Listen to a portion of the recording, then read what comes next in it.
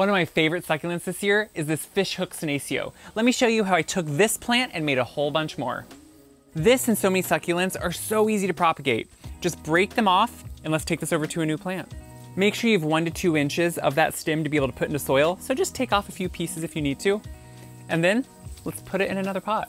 Just pop this dry piece right here that just was cut right into the soil, push it in, even though there's no roots, press it in, and now, soon enough, this is gonna be a whole new plant.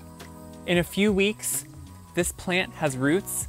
Look at all those beautiful roots on there, and it's growing a whole new plant from that one start. As those roots continue to grow, it will continue to get larger and eventually catch up to this one. This is a great way to keep them over the winter if you want to. Take starts, put them inside, or just to have more plants outside. Happy planting.